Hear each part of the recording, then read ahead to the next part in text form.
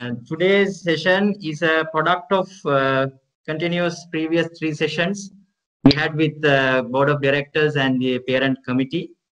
We had few sessions just because we are at the edge of reopening the school physically with the blended program.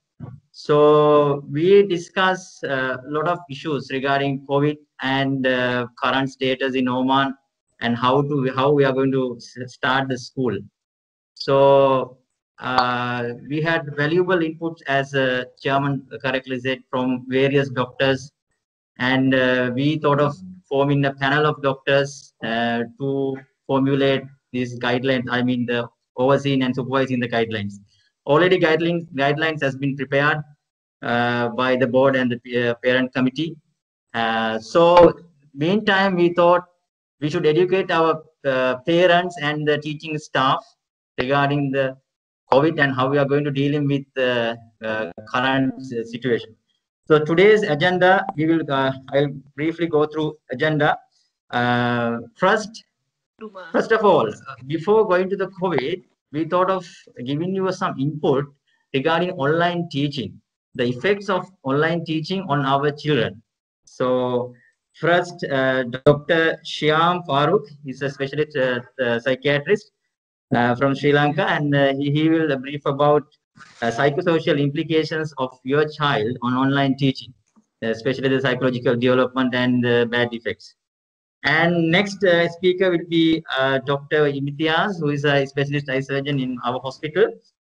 He will talk about the eye effects, especially the how the vision is affected during this continuous online teaching.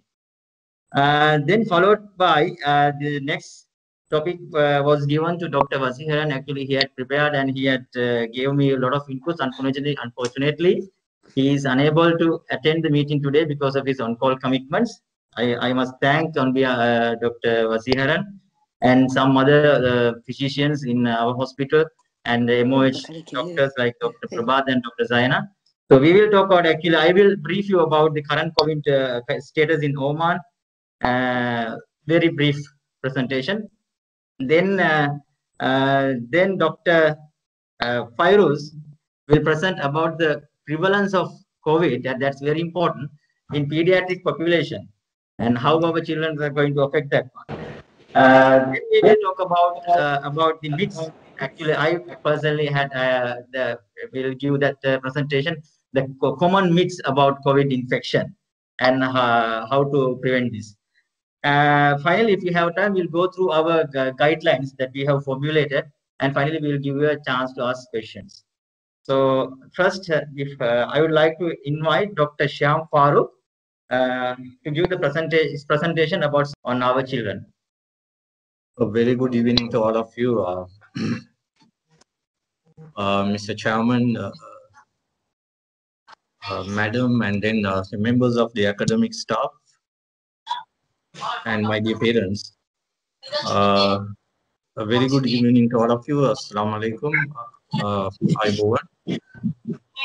It is indeed a great pleasure to be here, and I'm honored to do this presentation, and which is very important, in present context. And at the outset, I must tell all of you that I'm going to rush through because we have limited time. And please forgive me, or bear with me if it is too fast. But then later, if you need anything, or if you need any clarity, any to clear any doubts, please feel free. Once the session is over or during session, so we'll try as much as possible to do this, and then I hope that I will not bombard with so much of information. But anyway, so please understand the real situation. First of all, I would like to thank our chairman, Mr. Priyanka, and then Madam Principal. So it's a great pleasure to be here. Anyway, so after uh, having said that, I think the other issue is now will the topic that is given to me is on psychosocial implications of online learning. So before that, I would like to, give an introduction about what we call uh, psychology. So, how can please can you mute your mic, please, all of you, so that there won't be any interruptions, please. Right. Thank you very much. Right now, let us start with let's begin with psychology. Uh, so, what do you mean by psychology? So, I don't want to elaborate so much, but yes, I'll go through. So, it is basically, what psychology is. So it is a scientific study of mental process and behavior.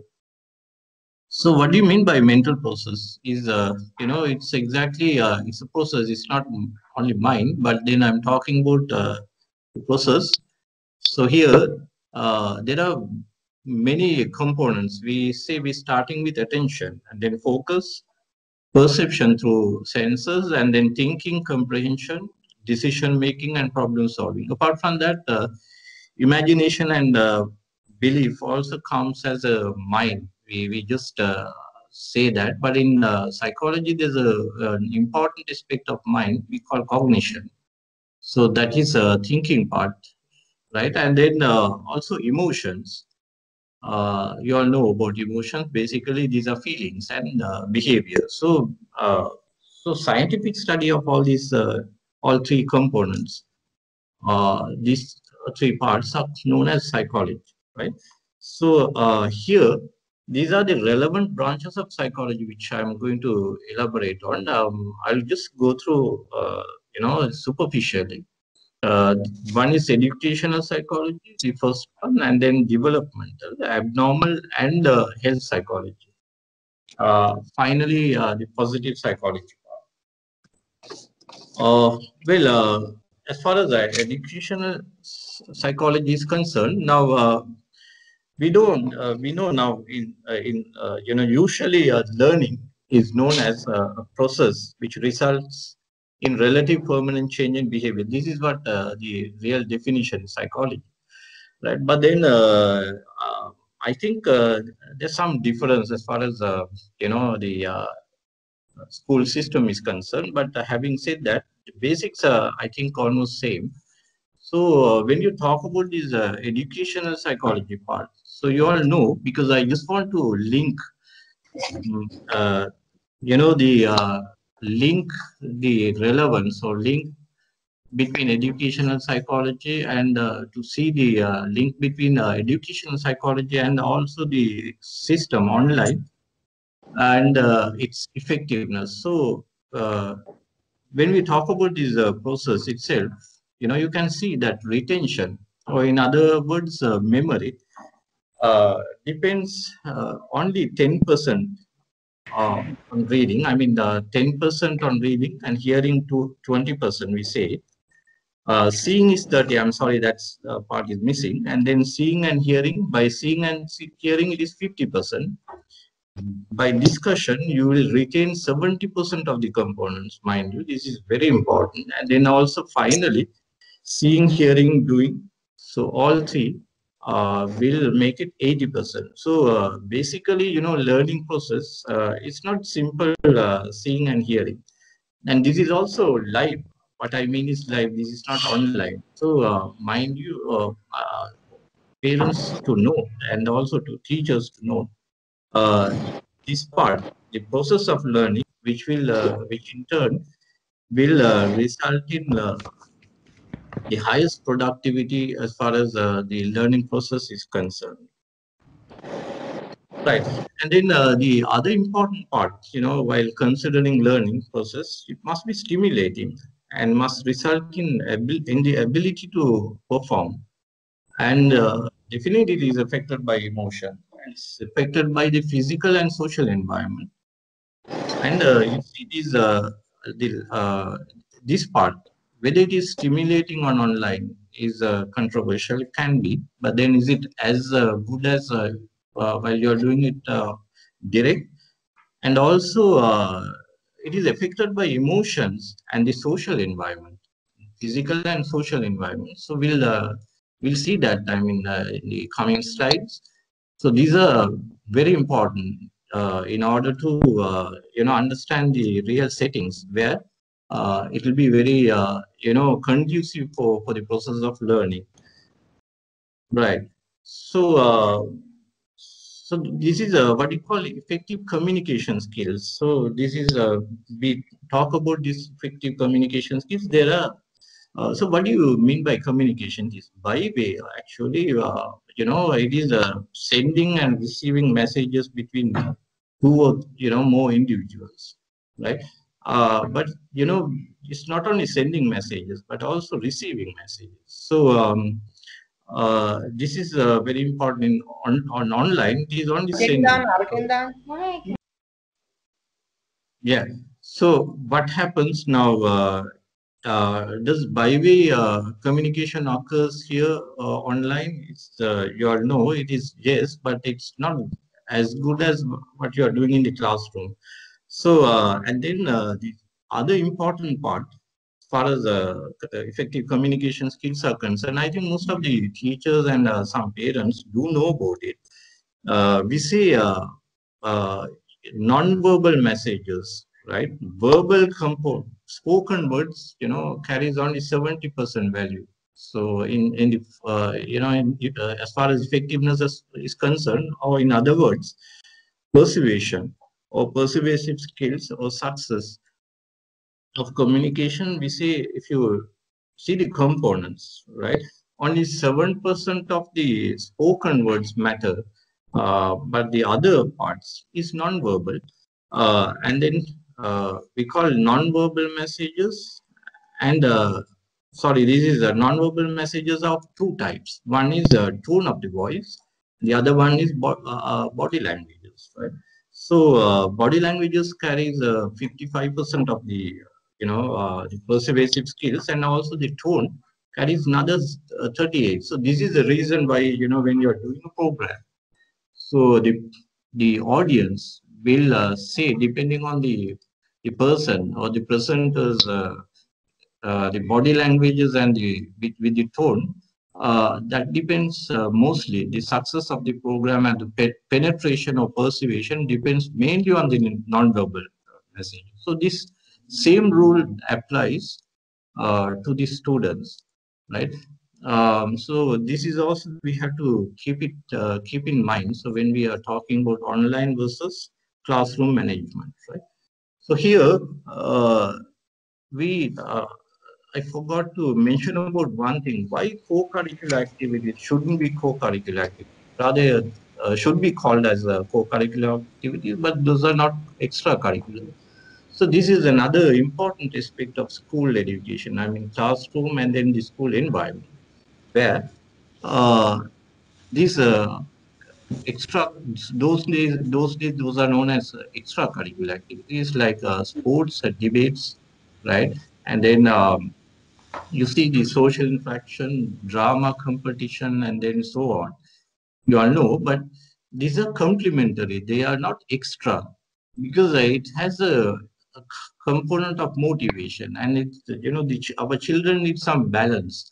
They need that you will come to know about it, like physical needs as well as social needs. So it will be provided only by these things, and which in turn will complement their existing level of motivation, which in turn will increase their perception. I mean, and their motivation towards learning process. So this is what you call uh, co-curricular activities. If I'm if there are any mistakes, please do correct me. I think this is what I learned. So right. Coming back to this, I think this is also it's important mentioning about this part. We call bottom-up mental process and top-down mental process, intuitive mind and rational mind. People may think it is only the rational mind, this is which matters a lot, but intuitive mind is also important. For example, a teacher who is in the classroom will definitely come to know about subtle body cues, about whether children understand the subject well, or are they lagging behind, or does she or he has to change the tone or the way she teaches, the feedback. It is not only verbal feedback, but then there are subtle differences in their body languages, and then also the teacher's part. And so that it's a by-way sort of relationship. So in the physical class, everything happens. I mean, without our knowledge. Whereas in the online, the classes, it doesn't happen, right? So that is one of the reason why teachers do not know whether students are learning, and students sometimes get frustrated, right? As the stimulation is very less, and then there's no way of changing the tone, or altering the way of the description or whatever. So this is also, we'll have to understand this part of psychology, right? So this is, I think this is briefly about what you call educational psychology, as far as but I know of. But there may be more. But then this is very relevant. If we are to decide about online or physical class, right? The second part, important aspect, is developmental psychology. So you see, this is our children. There are two important stages. I don't want to go through right from the beginning, but then this is the. I'm sorry, this is year 6 to year 12, not year 6, age 6 to year 2, age 12. That is grade 1 to grade 7 or grade 6. This is an important part we call industrious versus inferiority, right? So according to this famous psychologist who describes about this stage, where children, have we coin a term called multiple intelligences. So where if they are kindled according to their inborn talents, and also if they stimulate, or give the environment, a stimulating environment, then they'll be more industrious. So the schools provides with more complex, what you call uh, skills development, and also they do evaluation in the sense, not only exam, but every day the teachers evaluation, their comments, mainly their appreciation, right? And then also we call constructive criticism if and when necessary. So they become very industrious. And then if you identify, they catch them being good, we say. And then you see their competency increasing. On the other hand, now if they don't have that environment, they will feel inferior. So this is an important part. So when they're in the school, if teachers know about them, they know the differences, diversity, and they know that it should be personalized. But when you're doing online, I don't think you can do that properly. So that is something which we will have to consider. The second part, second age is very important. We call 12 years to 19. This is teenagers. We call identity versus role confusion.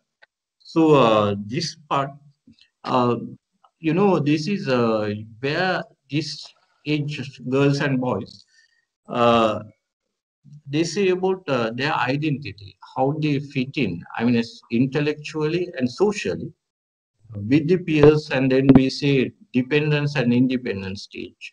So ideally, they must be given the environment. The peer interaction is very important for them.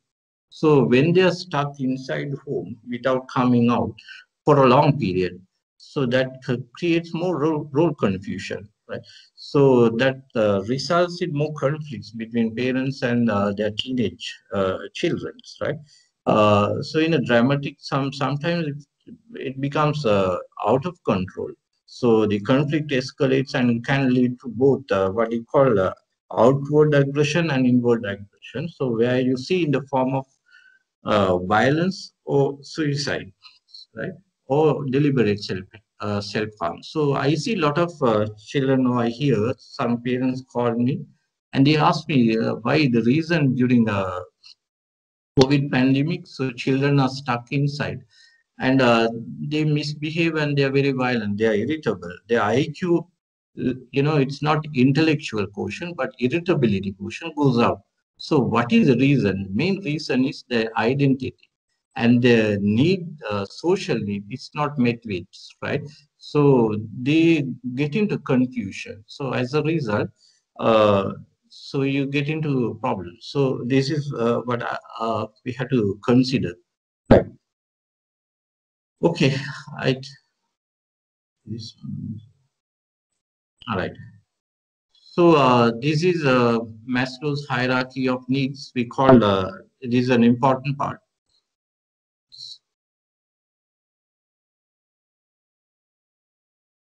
Right.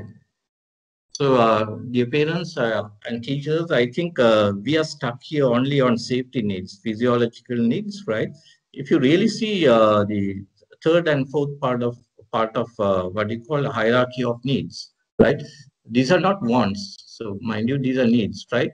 So you see, physiological and safety needs are very important. There's no doubt. That is the reason why it was initially justified, right? I mean, you'll have to save our children and ourselves from deaths, right? And COVID-related deaths. But then you see, time has come that we know about it now. So we are going to live with it. So now the important part for children, the third and fourth is psychosocial needs. That is love and belongingness, right? Friendship, intimacy, right? Sense of connection. So if you don't give that environment, they're going to get into problems. And then also self-esteem, right?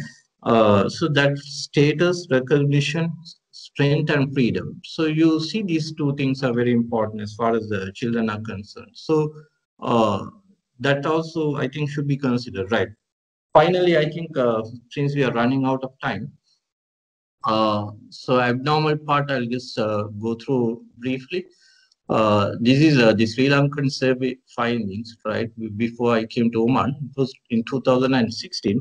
Mind you, before the onset of COVID, we didn't know anything about this kind of situation. So as it was, the it was alarming actually. 9% of the children have said that they felt lonely, and 5% of the school children, teenagers, felt the anxiety symptoms, right?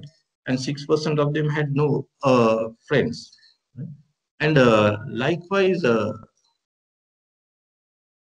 you see, these children, they did a survey on suicidal feelings, ideations, and attempts. This is alarming. We know only the tip of the iceberg. So the one of the reasons for suicidal feelings and suicidal ideation and frustration. And prior to that, many of them end up in getting what you call adolescent depression. You see these, most of them in the urban setting, you see 21% of them feel that it is not worth living. So that means it's very poor mental health. So you can imagine now how it would be, right? So we have to be very careful about that. Right. So finally, right, is this your child someone known to you? Uh, how do you explain this behavior? Right. Think, is it a habit or is it an addiction? Xbox generation, I'll just go through it. Right, bookworms are better. Now, our children, they say sometimes when we read books, so they laugh at us. Right, those days we used to read a lot, but then now the generation gap is there, right? So, what can we say about during this period, right? Uh, so you just see this thing. I just want all of you to focus on this. If your children or yourself, right, have these criteria, right, then be careful. This is not something trivial, right? First thing is preoccupied with internet use, need to use with increased amount of time, right? And then unsuccessful attempts to control or cut down or stop, right? And then you see attempting to cut down has caused psychological disturbances. You see these loss of significant relationship, right? Job, educational or career opportunities, and lying to conceal the extent of involvement, right? You see your children, you look at them, whether they're always in front of the computer, right?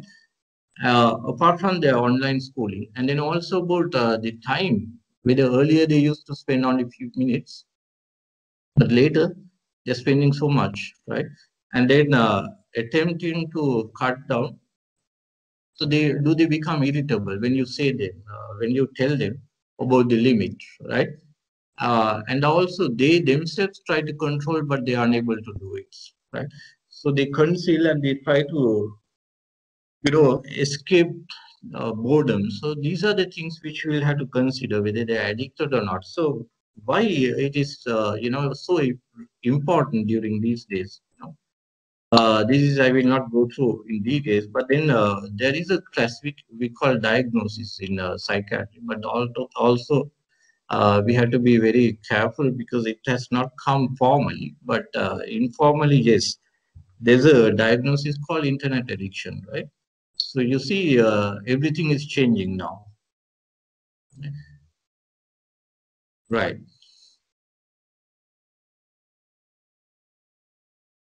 Yes.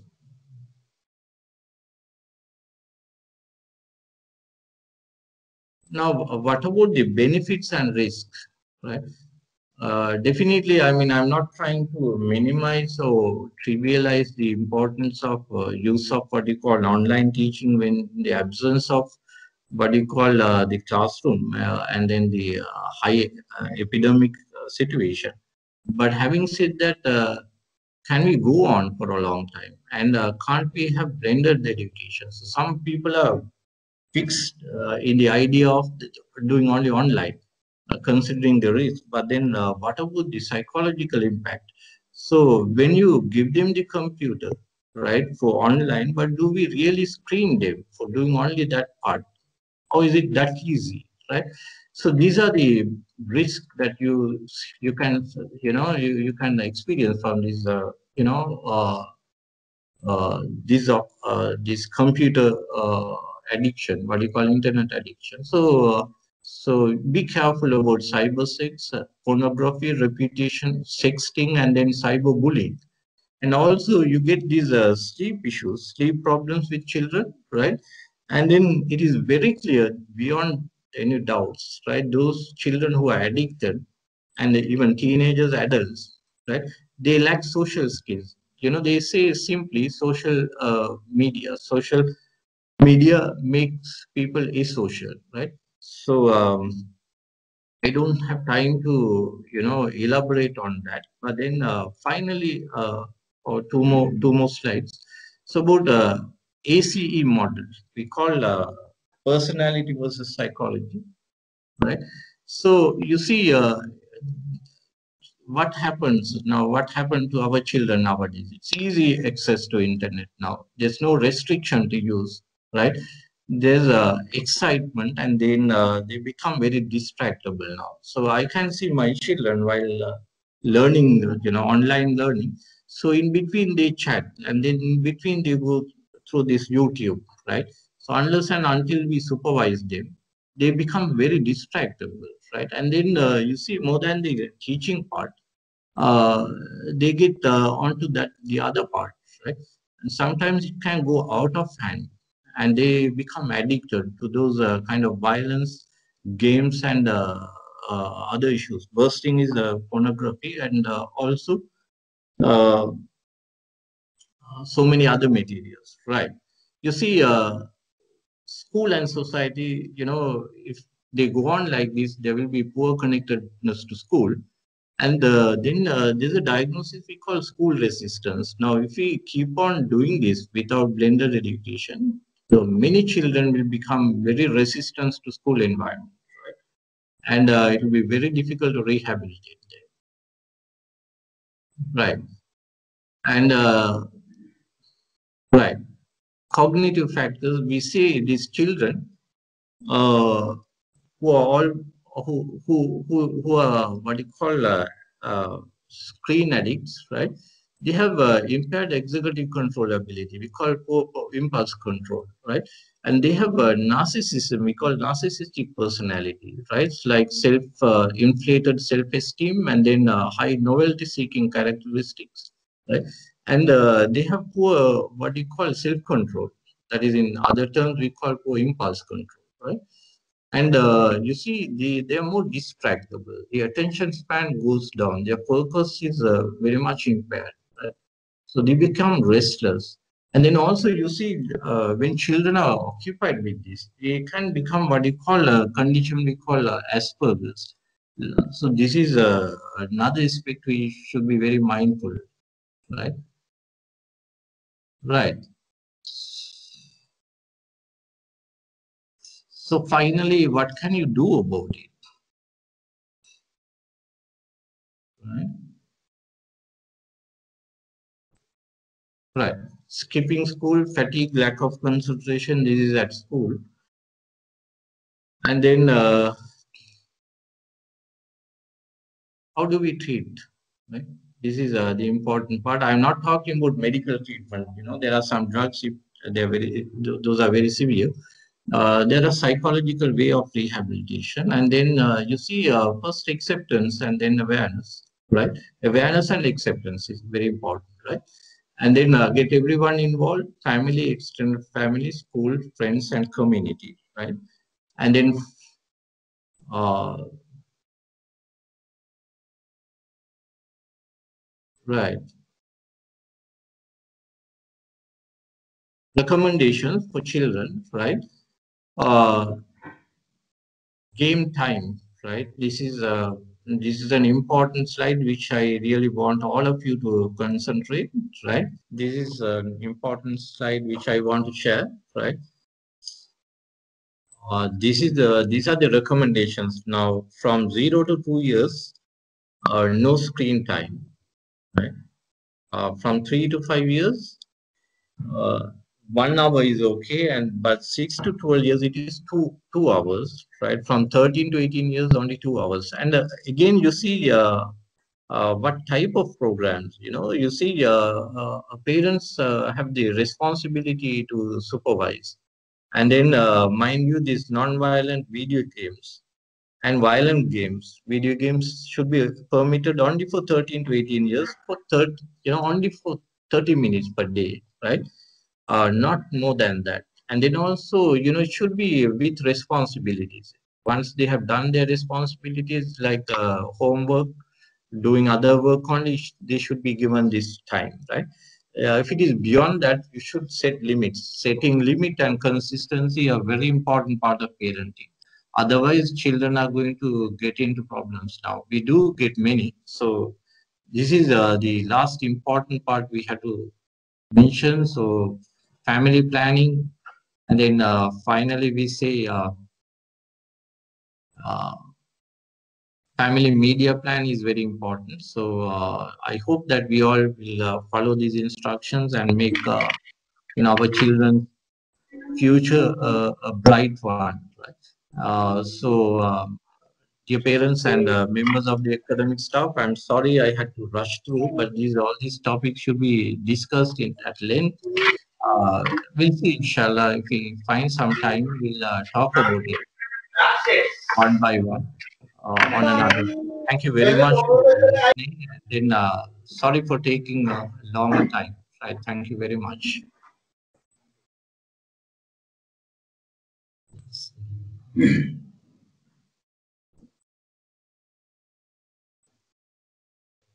Chairman, Board of Directors, dear colleagues, Madam Principal, dear teachers, dear children, good evening to everybody. First of all, I would like to thank Mr. Chairman, Priyanka, and the Board of Director, Madam Principal, to giving me this opportunity to give a talk on this forum. And today I am going to talk about, I am Dr. Imtiaz, ophthalmologist. Today I am going to talk about the physical effect of digital screen. Already my colleagues, Dr. Shyam, speak about thoroughly mental effect of the digital screen. Yeah. My topic today, computer vision syndrome or digital eye strain in children. What is computer vision syndrome or digital eye, a group of vision related problems that result from prolonged digital screen use such as computer, tablet, e-reading, PlayStation and cell phone. It doesn't cause permanent vision damage, but it can produce unwanted symptoms. Children who have existing eye problem can be more symptomatic. What are the symptoms? Blurry or double vision, dry and itchy eyes, red and burning eyes, eye twitching, headache, neck and shoulder pain, back pain. What are the causes? Viewing digital screen for extended period without sufficient screen break. Digital screen causes children's eyes to work harder than normal.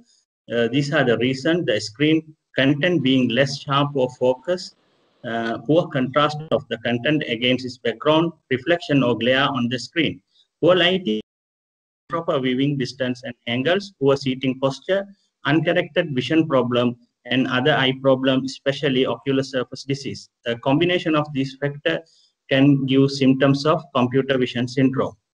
How do we prevent? The best way to prevent computer vision syndrome is to avoid long and uninterrupted period of screen use. However, this is not possible for many children due to COVID-19 pandemic in 2020 and online school, which has increased digital screen users and digital eye strain. Solution for this, starting normal, our conventional school, go for the blended school is one of the solution. Today, I am going to give you some preventional advice for children who cannot unavoid these situations. These are the tips. Rest and break. Resting the eyes for 10 minutes after every hours of continuous computer use. There is no hard and fast rule. Some literature say every 2 hours take the 15 minutes break. An American Association of Optometry recommended following 2020 rules when working at the computer. What's that mean? Every 20 minutes digital screen use, take a break for 20 seconds and look at an object 20 feet. Our children, when they glue to the screen, they will not follow any rules. So as a parents, we should guide them and at least for 2 hours, take a 15 minutes break or 1 hour, 10 minutes break, or follow these 2020 rules. All the children, there are some software that can remind them every 20 minutes, take a 2. And there is another rule, 1, 2, 10 rules. This is the distance which you should use the screen. The 1 foot away the cell phone and 2 feet away laptop and the desktop and 10 feet away the TV. Parents should take care of this distance when they use digital screen like PlayStation and the mobile and the desktop and laptop. The position of the computer screen should be 10 to 50 degrees below the eye level as measured from the center of the screen. You can see here in this picture, this is your eye level and the center of the screen should be there is 20 degrees. Research has found that when you read looking down, you are more comfortable and your exposure to the light is less when you look down and read. Other thing is distance. I already discussed roughly 2 arm length average screen. And computer ergonomics, chair should be comfortably padded and conform to the body. Chair height should be adjusted so the feet rest on the floor. Arms should be adjusted, provide support while typing, and wrist shouldn't rest on the keyboard when typing. This picture explains everything. And lighting of the room, ensuring that there is adequate lighting in the room. Position the computer screen to avoid glare, particularly from the overhead lighting or window, use blinds or drapes on the window, replace the light bulb in desk lamp with bulb of low watt. If there is no way to minimize glare from the light source, consider using the screen glare filter. These filters decrease the amount of light reflected from the screen. And computer setting, adjust the screen brightness, increase the text size on the screen. Nighttime mode will reduce the blue light. Remember to blink. This is the very important part. You know, our eye, the outer part is the cornea, which is wet by a thin layer of tear film. Every time we blink, our cornea become wet. So when you glue to the screen, children, and sometimes as a parents, we work in the computer, we are staring at the screen, we forget to blink. So cornea become dry. So whenever you blink, the cornea become wet, and when it is dry, it is called exposure. It is called evaporative dryness. The tear film can evaporate and can cause evaporative dryness. This is very common problem with digital screen users. And get regular vision screening. As I mentioned initially, this screen doesn't cause any permanent damage in your eyes, but it can increase the symptoms, and existing condition can increase the symptoms. So regular eye checkup with ophthalmologist, and he can find out if any ocular surface disease, such as very common in these days, dry eyes, allergic conjunctivitis, blepharitis, they can treat. And other very common problem is a refractive error. You know, far-sightedness, nearsightedness, and the astigmatism. The doctor identifies this problem, he can prescribe you a medical glass or spectacles. And some children will have this muscle problem, convergence problem, divergence problem. I'm not going to very detail about this treatment, but there are things called orthopic exercise for the children. And computer glass and the blue light blockers. These computer glasses mean, you know, our vision, there are three components: far vision, intermediate vision, and the near vision. In computer, we use our intermediate vision. So somebody has a small even refractive error when using digital screen, they can correct with the computer glasses. And blue light blockers, now everybody, every optometry shop, they promote this one. So be careful, this one. There is no proven researchers to say that blue light can cause permanent damage to the retina, but this blue lights, as Dr. Shyam mentioned, can change your circadian before sleep. When they expose to blue light 1 hour before sleep, they can change the circadian rhythm, and they find difficult to get enough sleep. It can invariably affect the mental illness. And finally, my last slide is a general measures: regular exercise, stay outside for 1 hour, adequate hydration, healthy balanced meal, sufficient sleep. Children should take at least 7 to 8 hours of sleep. And this is the summary what I talk about: how to avoid eye strain, regular eye checking, eye exercising, proper lighting, monitor cleaning, distance adjusting, glare reducing, font scaling, frequent blinking, glass wearing, and 20/20 rules. And thank for your attention. I am happy to answer end of the session if you have any questions. And I will wind up my session. Once again, thank for the dear chairman, Mr. Priyanka, and the board of directors, and Madam Principal.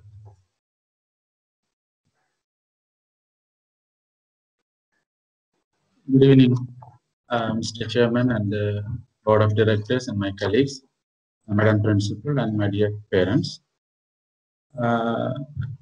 My topic is the prevalence of COVID-19 in children.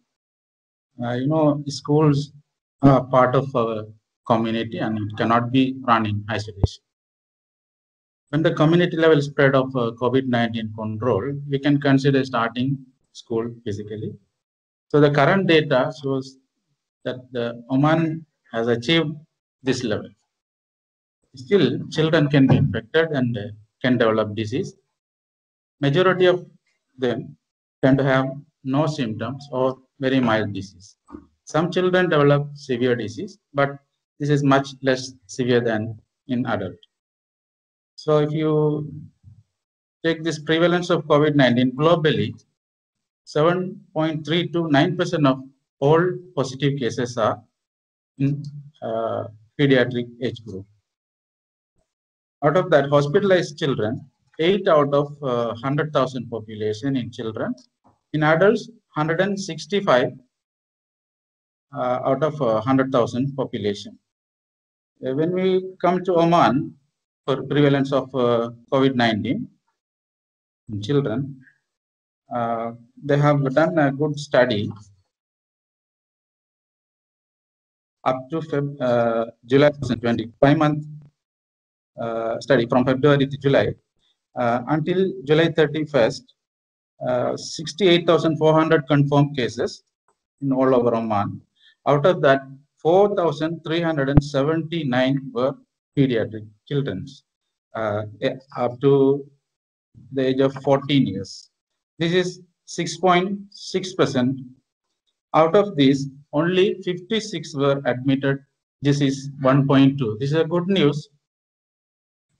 16% of them, they don't have any symptoms. They are asymptomatic, and 80% of them are very mild symptoms. They were not required any hospital admission. So this is 96% of them not required any hospital admission.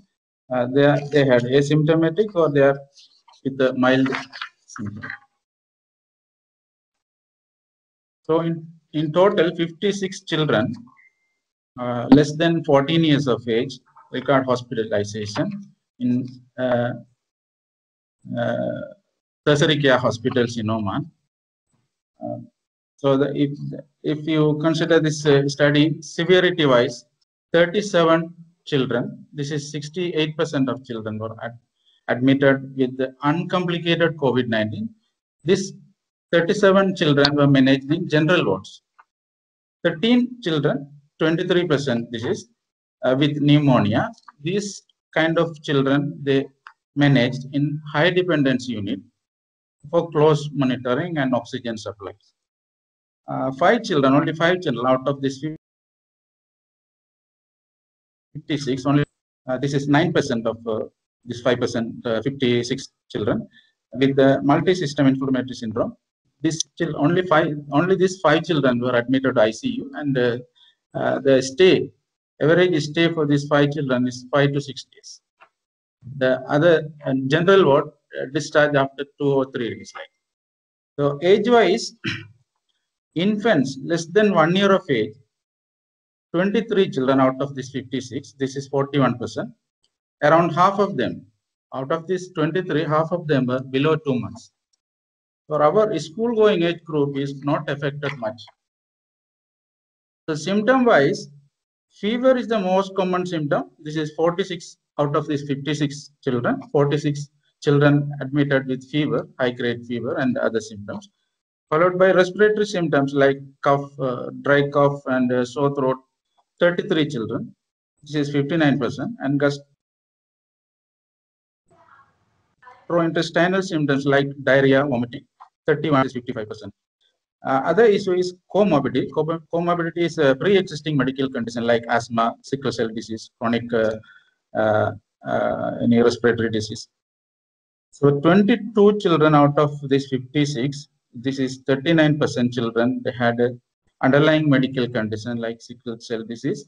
In Oman, sickle cell disease is common, but in our community it is very less. So for us, like other nationalities, asthma and other heart disease, these are the common. So for asthmatics, only 4 children,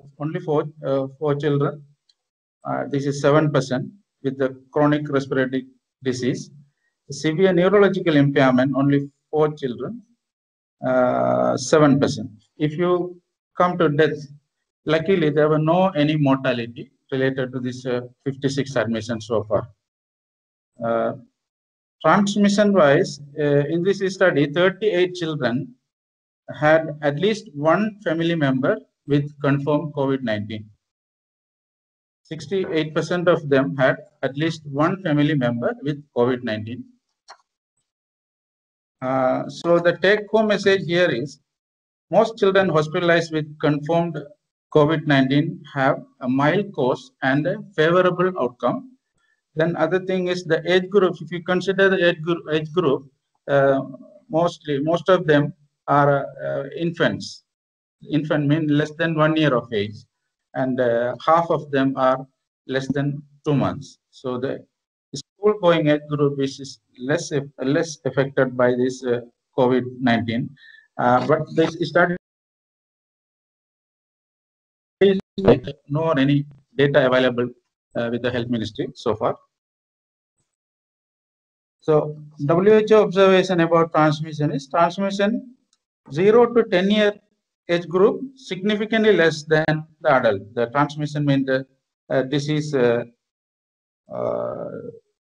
child can get from adult, then child can give it to any other child or adult. This transmission is 0 to 10 years of age group, significantly less than adult. But 11 to 18 years of age group is same like adult. They can give the disease. Then the prevention is, as you know, the social distancing and ventilating the classroom, teaching in small group. These things are the technical group. They have made guidelines. Dr. Sudhara will discuss about this. And the hand washing. For hand washing, soap and water or the hand sanitizers. But the technique is how to sanitize your hand with hand sanitizer. It is a just 30-second work. I can show you. Yeah. I'll put the hand sanitizer solution here. Just rub 5 times like this, then like this. Okay. Then with your palm. Then the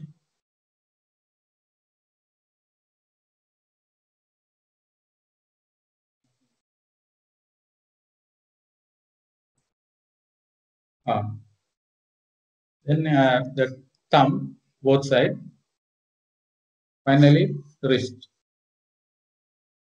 This will take around 20 seconds. This is the proper way of hand rubbing.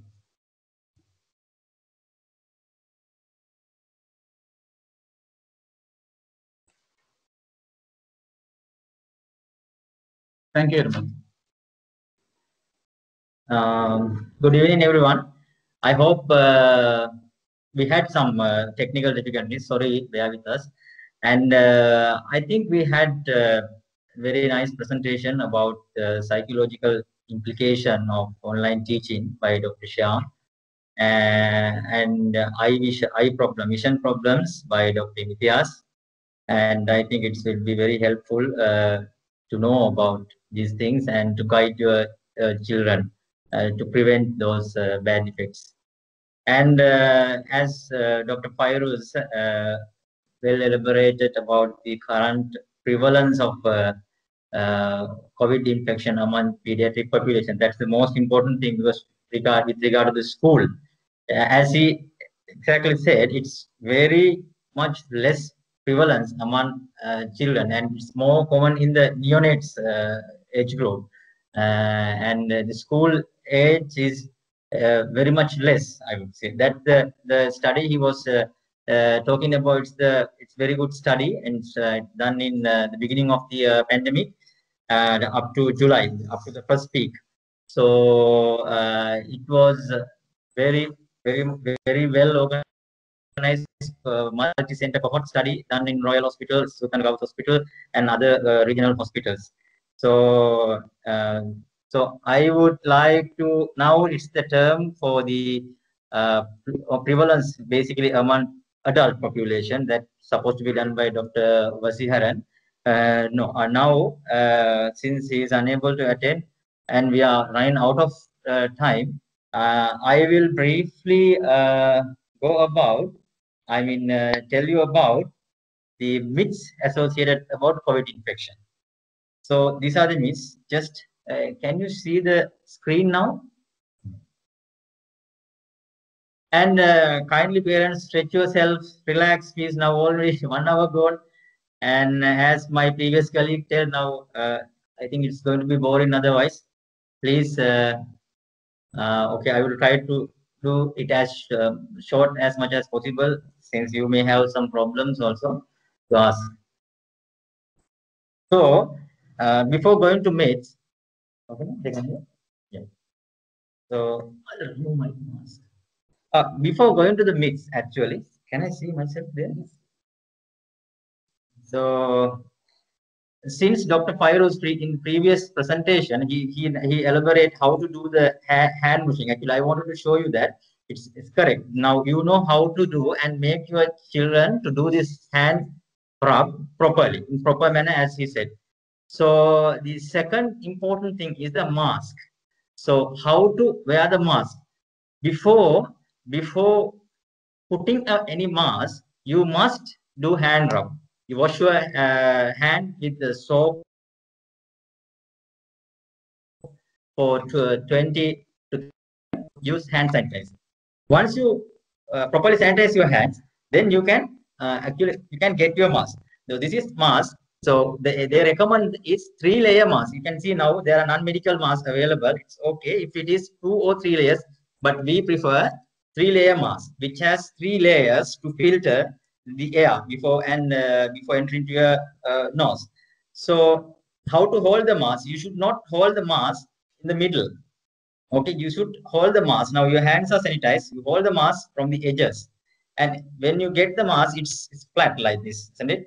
So the idea is we should cover mask with our nose, mouth, and the chin. These all 3 areas should be covered. So we hold the mask from behind like this, like this. Don't ever touch the mask, because now hands are sanitized. You can hold it from behind and put it like over the nose and here like this. And you can adjust your mask like this. The first time, if you want to adjust from here, you can put, there is the metallic part here, you can adjust it. That's the only time you touch the mask, because you have to adjust this one. Once you put the mask like this, you should not touch your mask at any cost in the front side. So if you touch that one, whatever the virus in the front side, you will get into your hands and you will give it to the other person. When you are touching any place, you will give it that. So how to remove the mask?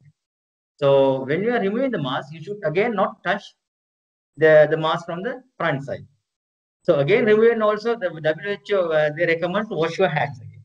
Okay, and then you remove it from behind. This strap you can have. Otherwise, there are some straps you are tightening from behind. You can remove from there and hold it from the inner side. Don't ever touch the mask in the outer side. Inner aspect, you hold it, remove it. If there are straps, it's easily you can remove from the ears. Otherwise, you can touch from the inside and dispose into a closed bin. So that's how you should how to dispose the mask. So that's the first thing is the hand washing, what we want to stress, and second thing is the mask, and the third thing is the S, the space. So easy to remember, HMS, hand, mask, and the space. Now the current recommendation is you should have space between individuals 1.5 meters minimum. So 1.5 to 2 meters, 1.5 meters, or that means 6 feet. So whenever we have meeting or when in the classroom, we should maintain this social distance. Those are the 3 important things I would like to stress.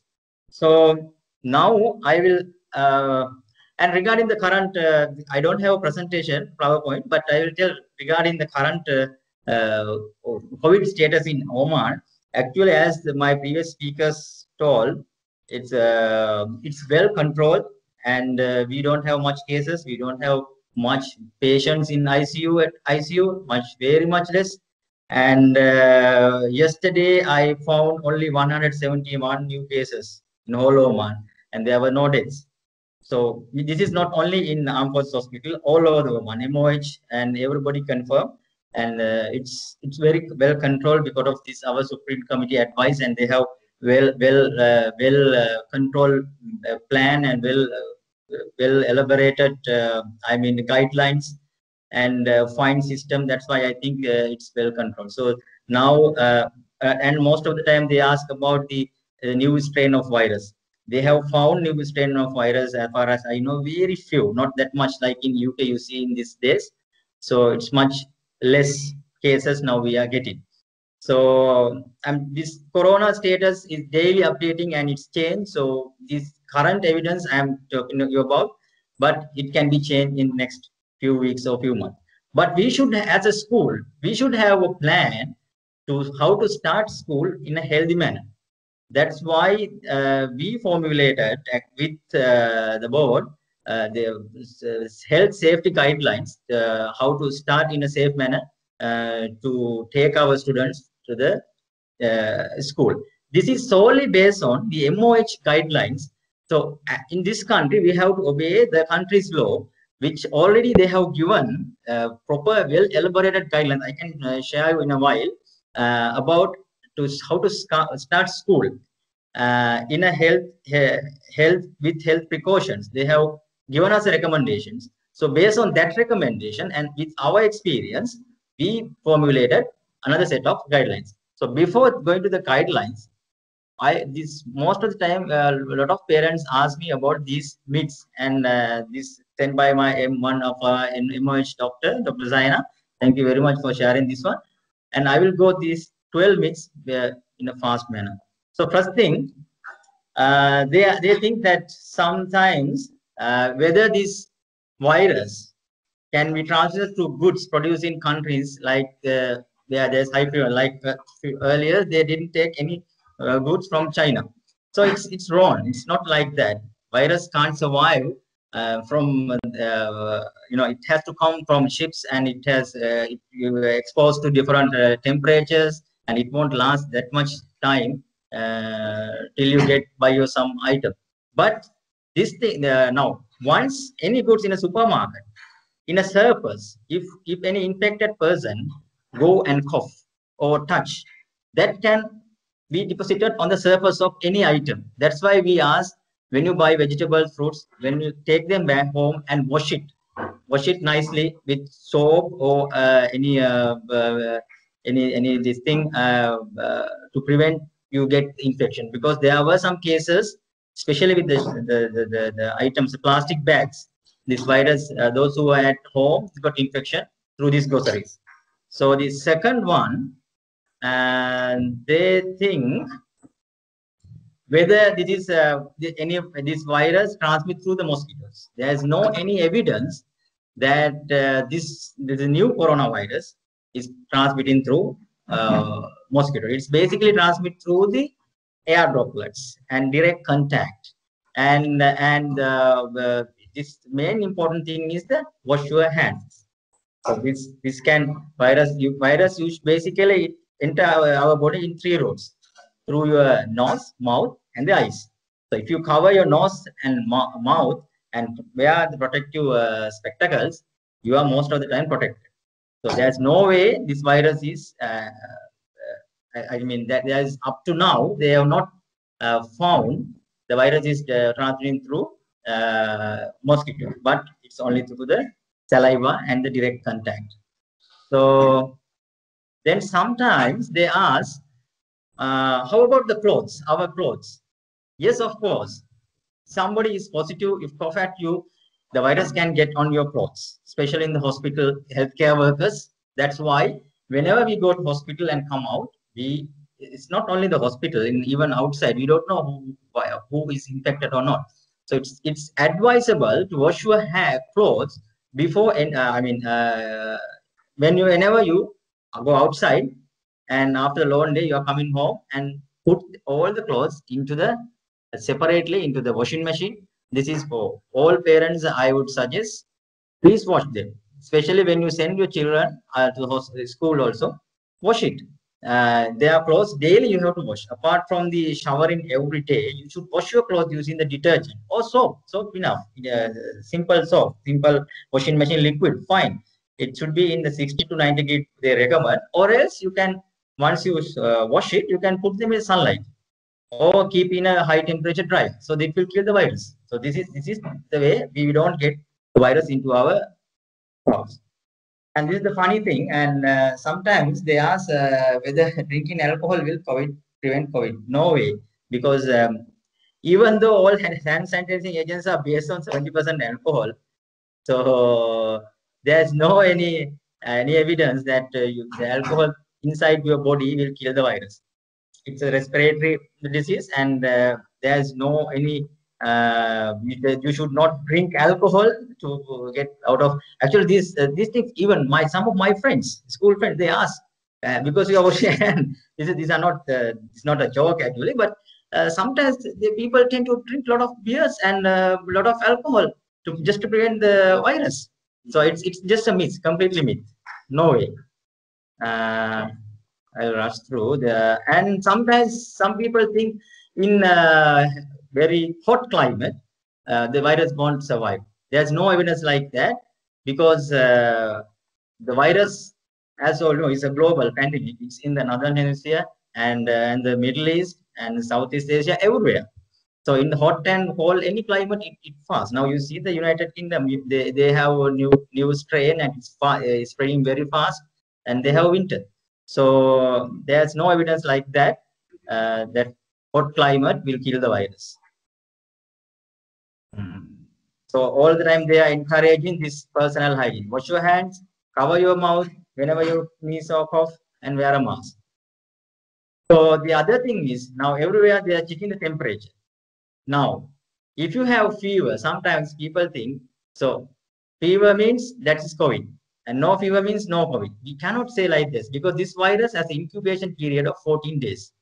That means when virus goes into a person's body, it has from 1 to 14 days to show up the symptoms like fever, cough, sore throat, shortness of breath, loss of smell or taste.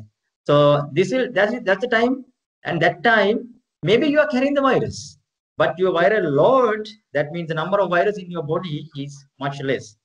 There should be a certain amount of viral load for you to develop symptoms. That is called viral load. That's why we all are almost all the time exposing to this virus. But if you develop certain number of viral load, you will show up the symptoms. So that's why we need to minimize the viral load. How to minimize the viral load? Basic things: hand washing, daily bath with soap and all, and wearing mask. Those things will minimize. And apart from that, this salt water gargle, I would suggest in the guidelines also. Daily salt water gargle and washing your nostrils with soap would prevent the virus. That's actually according to our Dr. Wasiharan. And that's what they say. They advise their patients to do these things regularly. So it will reduce the viral loads. So there's fever simply means no fever means no. He cannot say he has no COVID. So some people think that UV bulbs can kill the virus. So it will do more harm than the virus actually. If you get this UV light, and it will cause more skin problems. It can irritate your skin and burn sometimes, and it won't cause any protection. So, and the other thing, this is very important one. Some people think that spraying alcohol, especially in supermarkets and you are bathing with alcohol, and some alcohol spray directly into your body. There's no evidence, because this spray, if it goes to the eyes, it will cause eye issues, damage your tissues, especially like eyes and lips. So don't use directly alcohol sprays on your body to sanitize whole body. There's no evidence like that. And some people think that eating garlic will prevent COVID-19.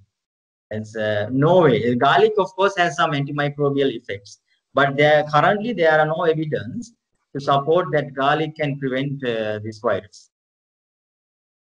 And about the vaccine. So can pneumonia vaccine? There are a lot of vaccines, flu vaccine, pneumococcal, some vaccines given to prevent pneumonia.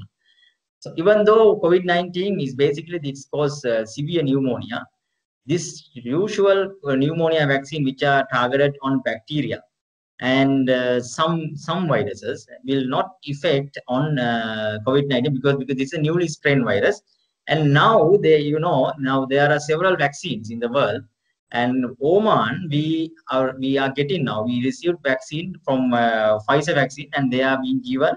We are being given this virus. The vaccine for healthcare workers first, and they are targeting the. They have a vaccine plan in this country, and they are going to give the general population the vaccine very soon.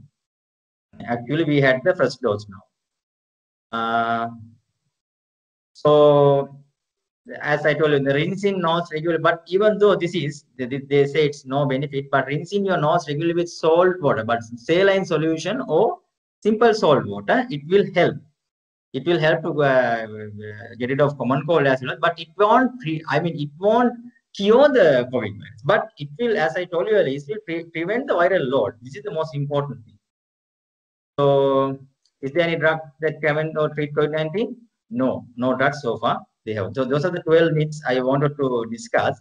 And depending on now, as I told you from the beginning, we had 3 meetings with the BOD and the parent committee and the school administration. So we formulate the guidelines. Or guidelines. I mean, actually, the board formulated guidelines, but we just gave them advice on that. And this is almost 90% we finalized. So just a matter of a few days, you will get to know about the guidelines, how to start school. So here, what I want to stress is, as my previous colleague told about the drawbacks of online education. And we forgot to mention you about the physical activity. Now, most of our children are obese. I think you all parents experience this one. And all the, as Dr. Mithias told now, all the time, Dr. Shyam, all the time, they are in front of the computer, online teaching, and the physical education. As in previous sessions also, I told Principal Madam, please encourage children to do more PE activities. That's why I told, even during the blended learning, if you can give them everyday PE sessions, I don't know, it's powerful. And sometimes maybe sirs will annoy me, get angry with me. But see, the physical education is very important. And at the moment, they are doing it online, but you cannot guarantee. I mean, some students, we know, they are not doing it. They just turn off their camera. I have several times seen that sir is shouting, open your camera, open your cameras. So the child can cheat. Of course, the children are children. So please, parents, please do encourage your children to be active, more active. I know it's very, very difficult to be active in a closed environment, but the recommendations is give more time rather than the screen time. We cannot avoid the screen time because of online teaching, but keep them more active. So we will try. That's why we suggest school also to give more PE sessions when they start the school. So these are the guidelines. I have not go through all the guidelines because this will be, I think, given to the all parents in a few days. What I want to highlight is I jot down a few things. Now I told you about hand, mask, and space, and physical activity. And so now home-based screening. Now I will just go to this one. Can we get this? Yeah. So this is how we are going to screen the students. Screening can be done. Apologies, this is not the final guideline we made, and it will we need to adapt. I'm just showing you how to do a screening process. Is it okay if I go through this one? Yes. So parents, we suggest, as most of the thing I told, to see. I don't have time to go through each and all guidelines, but roughly, as parents, you should monitor your child health. Especially, what I want to stress: if your child has cough, common cold, fever, shortness of breath, and those are the symptoms. And if he says I can't feel any taste, so those are the symptoms. directing to the COVID-19. It's not only COVID-19, it all covers all basic, viral infection. So for the sakeness of others, please don't send your child if he is sick, basically. Even common cold, don't send the child to the school. That's the message we are giving you. And they are going to take only the healthy children who do not have any upper respiratory tract symptoms will be allowed to come to the school. And they will be, how do you screen your child at home? This is the one. You will check whether they have symptoms. Then please send them a small sanitizer bottle with them and teach them how to sanitize their hand. Be careful, don't give sanitizers to children age up to grade 5 because they don't know how to, they can swallow it. It's very dangerous. The other children above grade 5 and 6, 6 and above, you can give them. And please send a water bottle, separate one. And the most important message is, please tell your children not to share anything with other students. This is very important, even though we are running out of time. If you share, I know these children are children, as I told you earlier. They were taught to share in the school also. They had few sessions of sharing and caring. So it's time to give up sharing at the time being because of this pandemic. If you share the pencil with other child, even though he will not show any symptom of virus. Suppose if he is a asymptomatic carrier, that means he had the virus. You will take the virus to your children, and he will take this pencil and eraser to home, and you and your elderly parents at your home are at risk. This is the most important thing, because children, they won't get the infection, but they still can be carriers from their utensils and by school bags, from their shoes, from their clothes. This is the most important. We have to balance this. We have to prevent the virus and we have to start the school. Both these. So we have to balance, and then we'll come to a conclusion. That's why we want you all to be educated about this.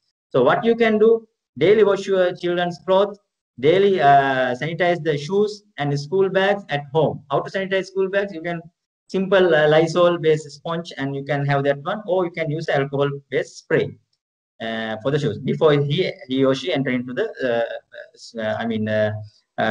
home. And salt water gargle, encourage them salt water gargle daily, and wash their nostrils with soap whenever they bath. So this is very important. And the question asked from the board also, what wearing about the gloves. The gloves we do not recommend to wear, because especially children, they wear the gloves, they will not wash their hand. So wearing gloves will not prevent the infection per se, unless you go to a patient. Now in social, in schooling and all, if you wear the gloves, you come in the school bus, you touch everywhere and come to the school, they will not wash their hand because you have the gloves. So rather than wearing gloves, we recommend come wear it hand, no problem, but tell them not to touch surfaces too much. And whenever you touch surface, you have to use alcohol rub or soap. Remind me, as Dr. Waziharan asked me to remind you all, if you use alcohol-based sanitizing, this gel, alcohol part will spray out, but the contents, these other contents, will keep it as a layer in your hand. So whenever you sanitize again next time, it won't help. So they recommend 4 times. If you use hand gel, then you must use soap and water to wash your hands. So those are the basic things. So the next about the school screening, I told you how we are going to do. It will be this will be sent. Children will be temperature checked, then hand washed, and they will taken into the classes. And initially they are going to start the foundation and the advanced level classes. So there won't be now these things. Now regarding the teachers, I just want to elaborate this point on teachers and our staff, academic staff. And a lot of teachers were worrying whether to wear about the personal protective equipment, full PPE. There is no necessary to wear full PPE unless you go to a COVID confirmed patient. So now the children are coming to school, we don't know they have the virus, but if they have virus which can be transmitted to you, that means definitely they will have the fever. And most of the time, 80%, as the previous they told, 80% they will have fever. So the asymptomatic carriers, you won't get much viral load. That's what I want to say. So no need necessarily to wear, especially the foundation teachers. If you wear PPE, the children will be, I mean, I don't know, it will be difficult for you to teach. But we would recommend you to wear surgical mask. And if you really scared of this, you can wear N95 mask. It's okay. But surgical mask with this one. And I would suggest this, if you are wearing spectacle, it's okay. Otherwise, you can use this plain spectacle. Now, if any teacher positive with COVID-19, we have to isolate for 10 days. That's what I told. If the PCR positive confirmed case, if that's the first thing. If you get contact with the positive patient or confirmed case, that means your father or mother got COVID, you should not come to school, and you should inform the school administration immediately, and you should isolate. I mean, that means not isolate, that means quarantine at home for 14 days.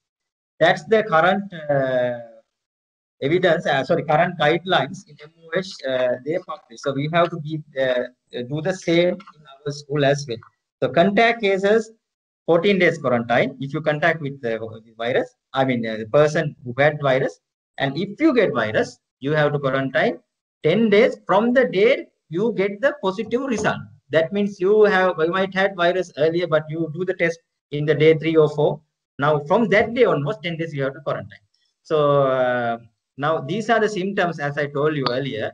Fever, these things you know. Oh, sorry. Fever, cough, shortness of breath, loss of smell. These things are in the principal's community. This one you sent to you already. Runny nose. So if your child has these symptoms, especially diarrhea, nowadays even appendicitis comes, COVID comes like appendicitis. Now this like that. Any abdominal pain also you have to be more worried. So please don't send your child if they have these type of symptoms. So regarding teachers, I think I answered most of the things. Shall we wind up and give them a chance? Okay, no?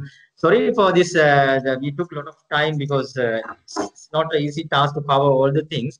And finally, I would like to thank all my colleagues who gave us immense support in making these guidelines and this event success, especially the doctors who are here and the doctors who are in MOH and other doctors. Yeah, a lot of doctors help us.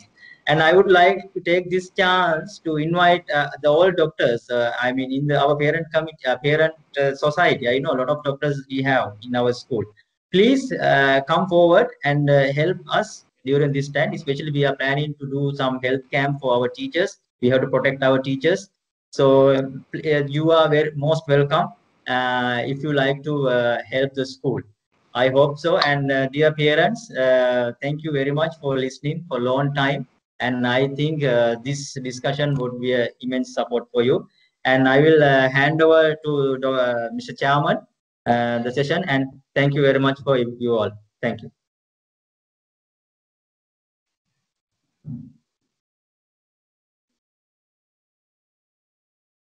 Thank you very much, Dr. Sudhara and Dr. Shyam, Dr. Fairuz, and Dr. Imitiaz. Now, I would like to invite Madam Principal, Mrs. Nirmala Lenage, to give you a little bit of an insight, a very short introduction about how well the school is prepared on behalf of accommodating the students. So, Madam Principal, now this is the time for you. Thank you, Chairman. Thank you all the doctors. I will explain. I think first I have to thank all the doctors. So after that, I will explain how we are going to do the reopening of school. So good evening to all doctors whom we have invited today for this forum, Chairman and the Board of Directors, staff, parents, and my dear students. Opening school is an enormous decision that the management has to take considering the future of our dearest children. Virtual learning is important at a juncture like this. But now, when the whole world is embracing the situation, converting and arranging things with the pandemic, we at SLSM will also methodically, strategically convert ourselves to embrace the new normal. The school is taking many precautionary methods to welcome our children safely, and we strive to continue the blended learning program. We need your support, dear parents. Most importantly, after listening to the medical professionals, I'm sure you are aware of the procedures now. I believe, according to the instructions you receive, you will adhere to the guidelines which will be sent to you and assist to continue this process. This all will not be possible if I did not receive the support from various sectors.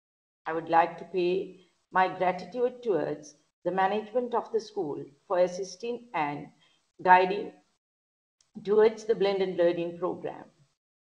Then my heartfelt appreciation goes to the parents committee and the parents who came forward in assisting the school for this huge task of blended learning. Most importantly, my appreciation goes to the panel of doctors, namely Dr. Sudhara, Dr. Shyam Farooq, Dr. Imtiaz, Dr. Feroz, who is not attended today, but the previous session who was with us, Dr. Vasiharan, and who helped us in numerous ways to prepare the guideline, Dr. Prabhat and Dr. Ziana, and all other doctors and parents for educating, motivating, and enlightening us about the current situation in the world and in Oman, and guiding us to commence the school with safety hands. Thank you so much for all your support.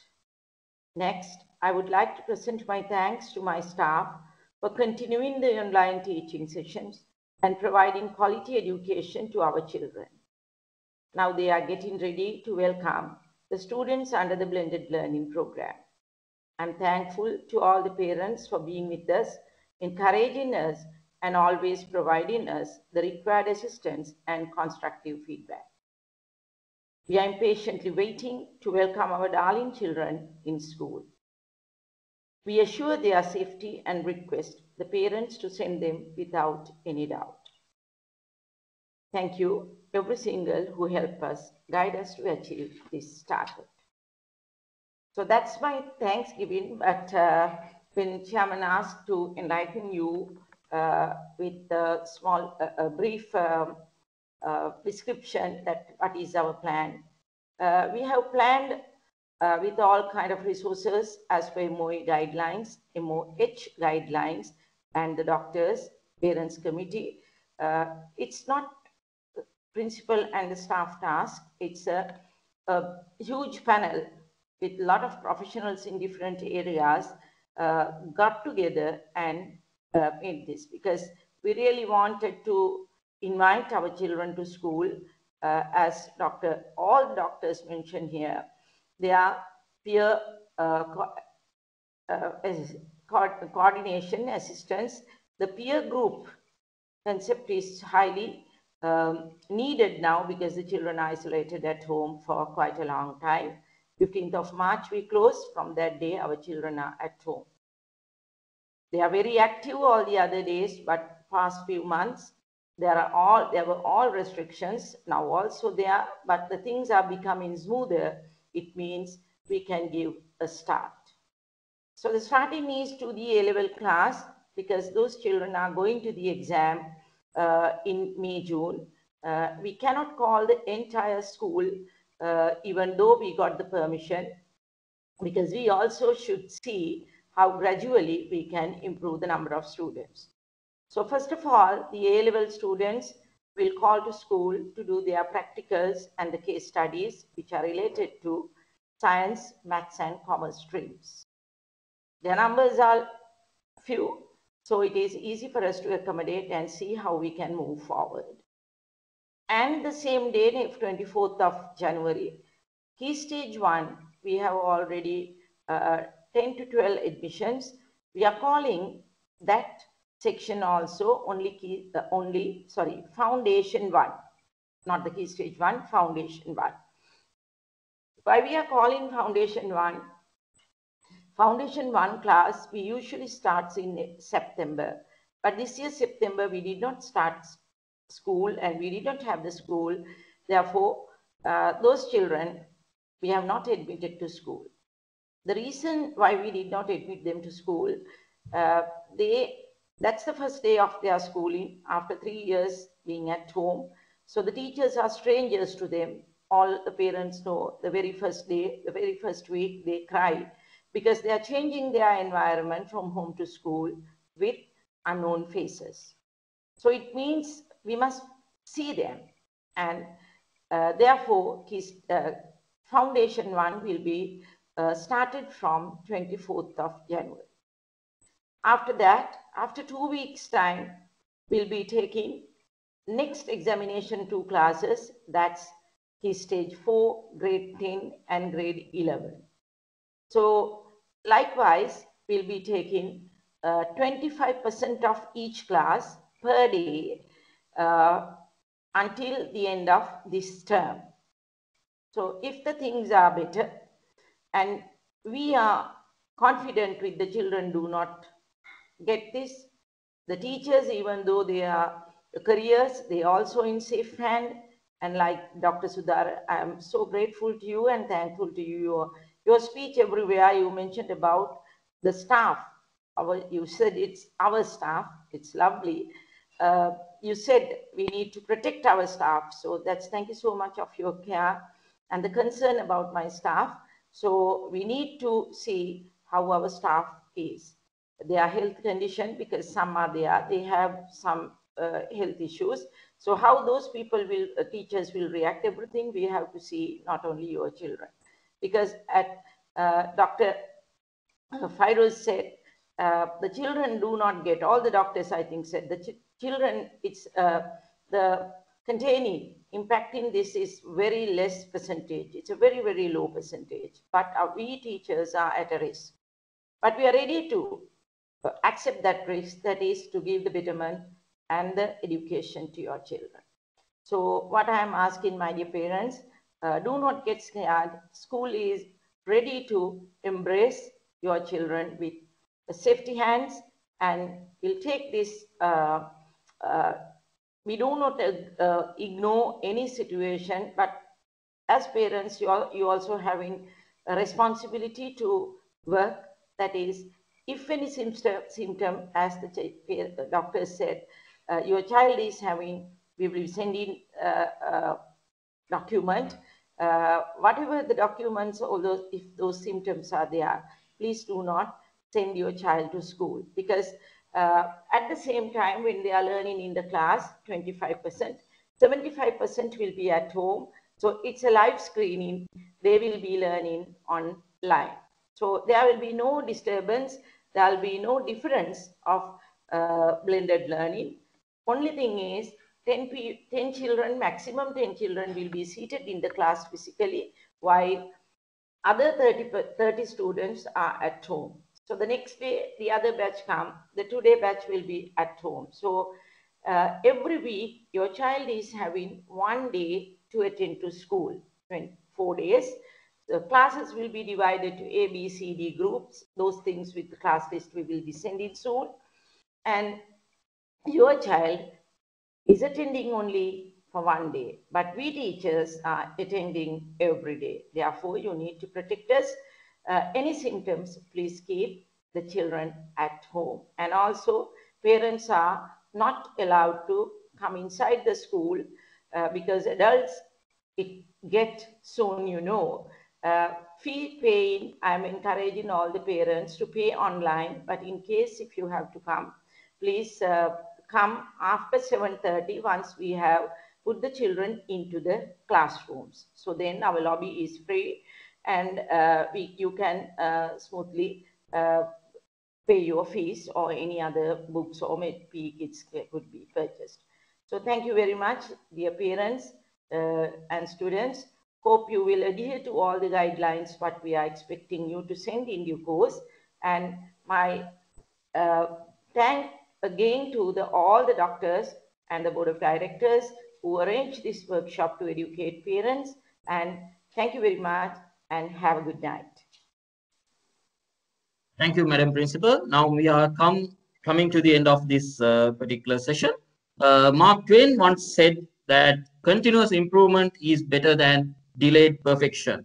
This is what exactly we are trying to do by opening the school on phase-wise basis in order to give our students the desired outcome of the education as explained by the doctors.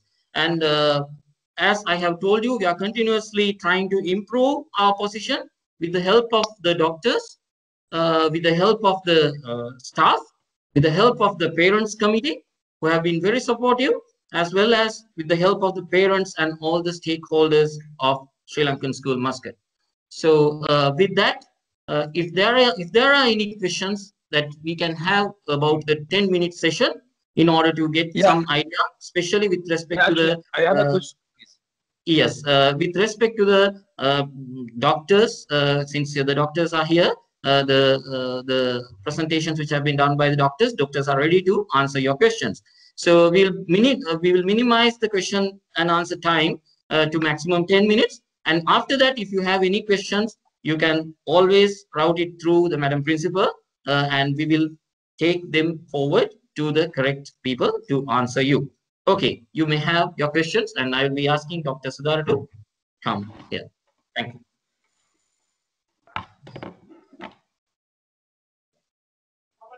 Hello, actually, it is not related to the doctors mainly, but it is related to the timings and the timetables for Foundation 1. How many days they will be going for they will be going full days, or what are the timing from 7 to or 8 till which time? So this we need to know. Hello. Hello. Yes, Foundation 1. Usual time 7:30. Teachers are expecting to take children at 7:30 as usual, and will conduct the sessions till 10:30. Okay, this will continuous or only for first, because our big child, it was for first 3 days or first 4 days, then return to 12 p.m. So it will be continuous because I have to arrange transportation. So I have to know the timing which we will continue with. We are continuing the same time. It is 7:30 to 10:30. Okay, and this it will be like 1 week at home and 1 week at school, or they will continue all the day? They will continue, because 1 week at home means actually what our purpose is. The child should identify the teacher. If we keep 1 week home, they'll forget the teacher. So they'll be coming every day, because there's only 10 students at the moment enrolled. Okay, thank you. Thank you. Okay, do you have any other questions?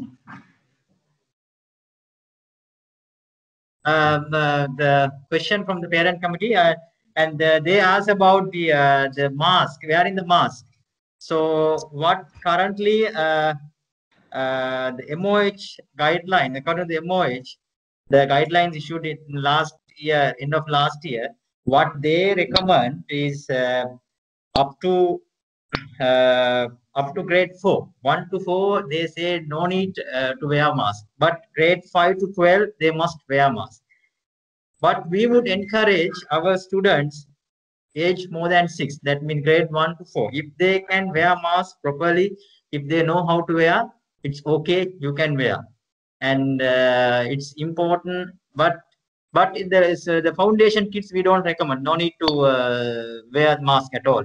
The current recommendation from the MOH from grade 5 upwards. So we are still in the discussion whether we do the same, and we will send you the updated guidelines very soon. So if you think your child need to wear mask, if he can wear mask, even he is from grade 1 to 5, we would say okay, it's okay, let them wear mask. But we would ask all the students from grade 6 onwards, they must wear mask. Doctor, I'm Cicero De Silva, physical education teacher. I want to clarify a small thing.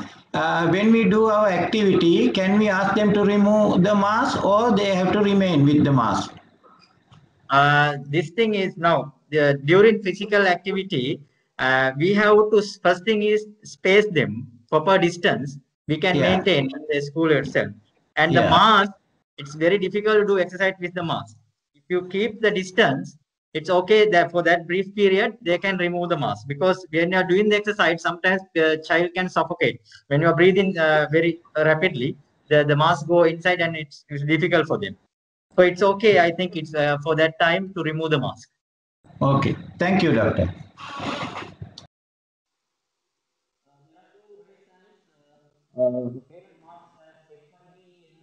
Yes. You can. Yes, you can. Can you hear me? Yeah, yeah. Go ahead, please.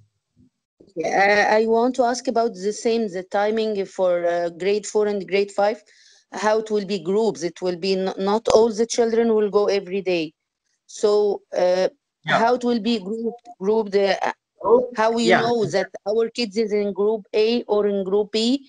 How do we That's know it. it? Yeah. Yes. Then what is the time? It will be That continuously now till that one. we decided 25% of the students. No, it's like this: 25% of the students. Madam Principal, please correct me if I am wrong. So 25% of the students will come on the Sunday. So next 25% will come on Monday. Like that up Yes, to I know.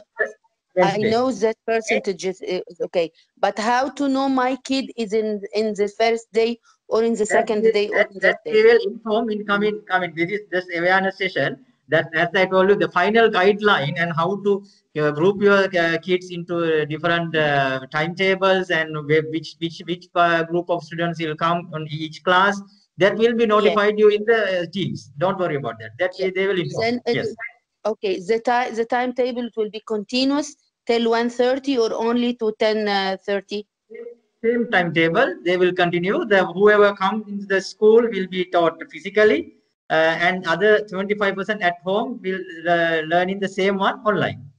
There's Yeah, no changing. it will be full day or only till 10:30 Full day, 7:30 to to 1:30. 1:30. Yes, 7:30 to Uh, 1:30. Same, for same time. grade 4 and Full day. grade 5 to 1:30. No.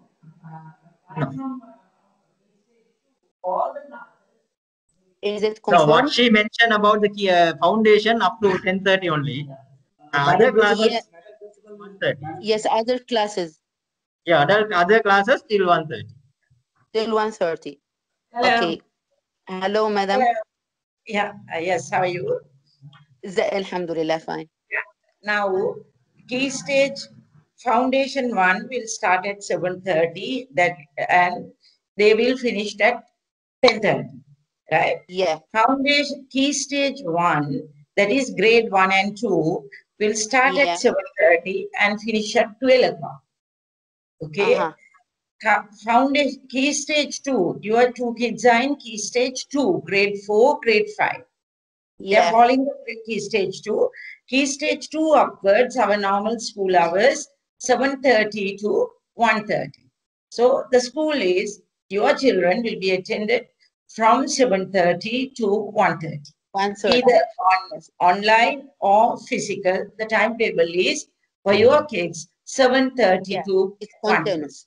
Yeah. Correct? Yeah, okay. Understood? Then I asked them how to know my kids group in day on Sunday or Saturday Yes, or yes. whatever. Please, It will right. be You can remember I mentioned this in my speech. We will be sending, because we are not at once start the whole school. It's gradually 2 weeks, 2 weeks time. Therefore, yeah. whenever your children's classes come, we will be sending a prior notice which group your children are and what are the timings of them, what is the timetable of them. That will be communicated by myself to all the parents in the particular key stage level. Okay, thank you. Means your honor do that next week. It will be online totally. Yes, yes, yes. Next 2 to 3 weeks, grade 4, 5 will be online totally. Because we are Okay. taking first the A level, then the O level, then the grade 7, 8, and then only it comes to 3, 4, 5. Okay, thank you, madam. Thank you. Okay. If you have any question regarding the health issues, since we have our panel of doctors, you can ask them any question. Doctor, this face Yeah. shield won't work for the children? Face shields only? No, actually, face shield is no need. And I mean, the wearing face shield, as I told you, it should be usually we wear the face shield when we go to a COVID positive patient in ICU or in the ward. That's what even doctors do. Full. It's a part of the PPE. So if you are really concerned, you can send with the plain, as I told you earlier, plain spectacles. Spectacles in that some goggle like thing. So actually, face shield, wearing face shield, and children, I don't think they will keep the fashion, isn't it, Dr. Pyrus? Yes, it's not recommended actually. Okay. Okay, at the moment, because they are attending to some classes, Okay. face-to-face Islam, some classes, but in there they are using this face shield. That's why I thought maybe it's work.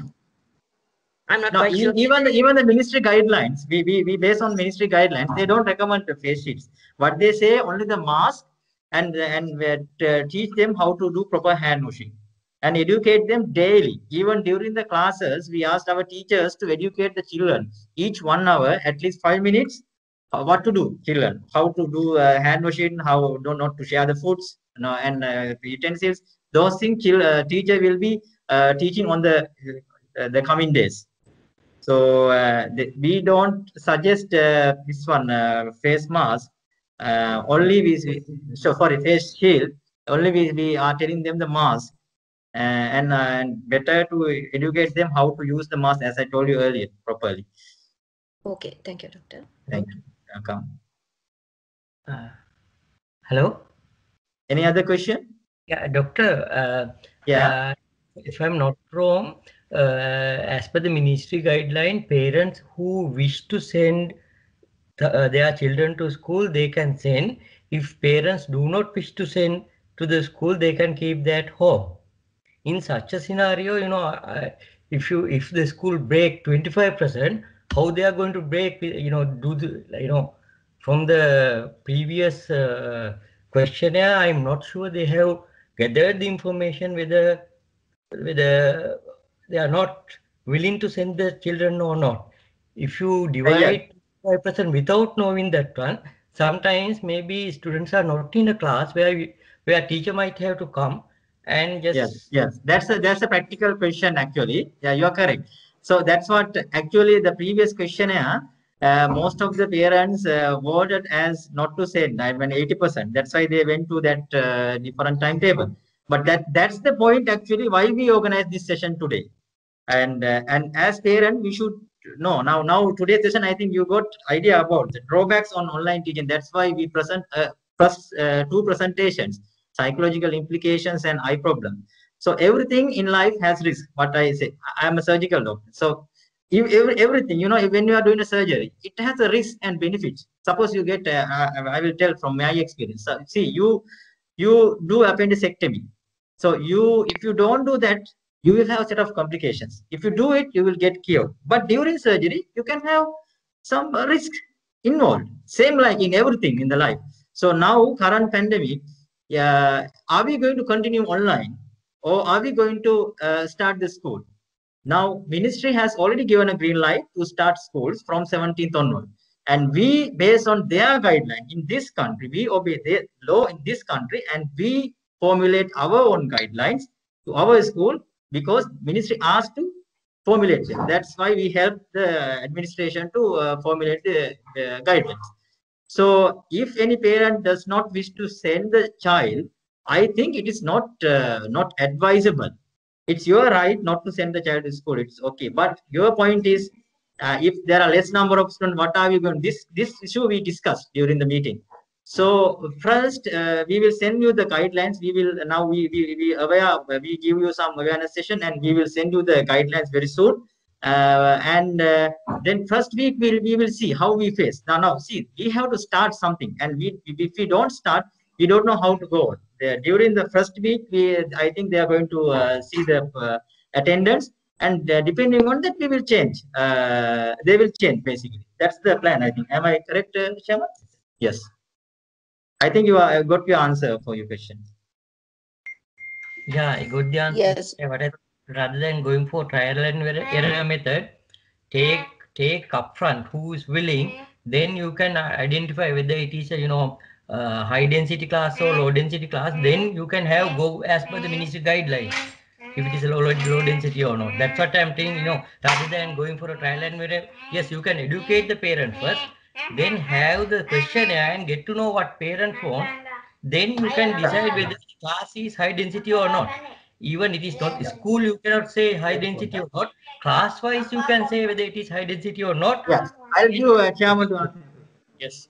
Mr. Janaka, I tend to agree with you. Now, this particular session is a game changer in order to embed on the minds of the parents that to get them motivated to come to the school. But as you have rightly stated, we have to get now whether the parents, with the change of the law and with the change of the circumstances, whether the parents have changed their opinion. Let me just share with you, there are 27% parents who said that who is willing to come to the school, and the balance opined that they will not come to the school, in the sense they wanted to go with the online, right? But the law has now changed, as well as we are giving awareness and we are giving comfort to the parents to start the school as soon as possible in the physical mode. But as you have rightly stated, we'll be doing a survey in a very short period of time. Thank you. Thank you. Yeah. Any Hello? question? Yes. Regarding Is the class on 24th January, but still do Yes, not see the. Yes. Was this? it's okay. Because we have to arrange a transport for the children. Can one of you? No, it's not me. It's good now. Sorry, can one of you ask a question, please? Miss, I want to know, since it Yeah. will be a full day, full school day for stage 2, for stage 3 and 4. So the kids should take with them their lunch books, their water bottle, everything, or the canteen will be there. They should Canteen is be closed. taught Yeah, about how not to share, how to care about their food, their own things, their personal things, everything. They will take it with them. Yes, they have to take a water bottle, as I told you earlier, to prevent the cross infection, and the school has decided, I think, to close the cafeteria for the and later they will start it later with this one. According to the the guidelines, we can open the school and open the cafeteria later. But since very small number of children are coming to the school, they have, I think, decided to not to open cafeteria from the beginning. So you have to send everything from the home. Then about the physical subjects like music, like ICT, like PE, they will have it at school, since that communication, it will not be that accurate, that they are kids, they don't know how to control themselves. It will be okay. You mean the music classes and all? Music and Keyboards. PE and Keyboards, ICT. keyboards, we ask them to sanitize the keyboards after each children. Everything is there in the guideline. I mean, and the PE guidelines is like, that's why I told you. And they will sanitize all the keyboards after each student. It's a ministry guideline. So you have to sanitize after each student's keyboard. Teacher has to sanitize. Dear parents, actually, school-related questions you can ask from me after the doctor's session. I mean, another day with an appointment you can, because I'm well aware with what I have to inform parents once the different play stages starts. But this important time is to ask any medical health-related questions, because the doctors are not with us all the time. This golden opportunity for you to ask health concern questions, not academic questions. Academic questions you can ask anytime from me. Thank you. Okay, thank you. Sorry, ma'am. Sorry, doctor. Okay. Okay, yeah. Any other questions regarding any psychological issues? You can ask. Dr. Shyam is here. Regarding the psychological behaviors and psychological problems you face, I will give a chance to Dr. Shyam. Okay.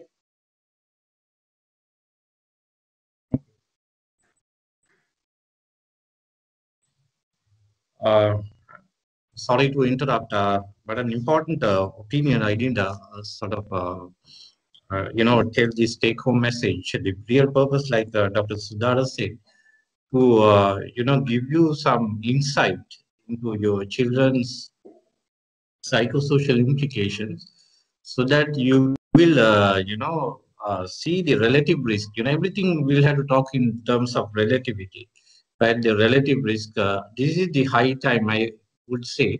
The prevalence is very low and the relative risk of transmission is very low. So this is the best time to sort of it's not trial and error. It's been done everywhere. Right now, you can go through WHO guidelines in relation to sending your children to school. My point of view, personally, if parents, not all of them, it's your choice, true, but if you don't consider your children's well-being, right, and then you put yourself first, and then if you don't send them, that is what I feel. So you're missing something, right? Probably, this is the best time to send them and train them gradually. They're not doing it at once. And see that it is very, very minimal, right? Especially if parents are young. Transmitting from the children to parents is very minimal, it's negligible, right? Well, suppose you are going on the road, so the relative risk of meeting with an accident is there, but you do trouble, right? So something like this. Don't worry. I mean, if the what you call the relative the outbreak we call so-called second wave is there, definitely there will be some measures. I mean, they will temporarily close it. We say circuit breaker, right? Depending on the community level of transmission, there's a way of doing things. So as it is, this is the best time to send the children. Please do parents understand the psychosocial implications and their needs, their basic needs, like their social needs, their physical needs. So keeping that in your mind, please make a proper decision, right? My humble request is try your level best to send them and have some faith. The system is in place. So everything is in place. So they have done several studies with regard to sending children to school. And it is very clear, it is not trial and error. They have done trial and errors many times. So there are conclusive evidence to say sending children is not that dangerous at a situation like this. So this is my opinion about it. So thank you very much.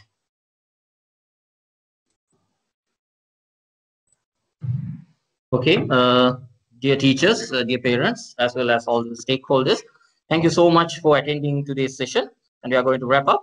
And we hopefully will be seeing you very active in the school. And once again, I like to thank everyone for their immense support in getting this thing a successful school starting process. Thank you very much and have a good night.